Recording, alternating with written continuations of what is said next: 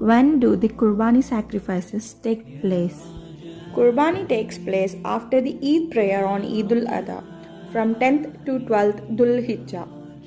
Any sacrifice made before the Eid prayer is counted as Sadaqah, not as obligatory Qurbani.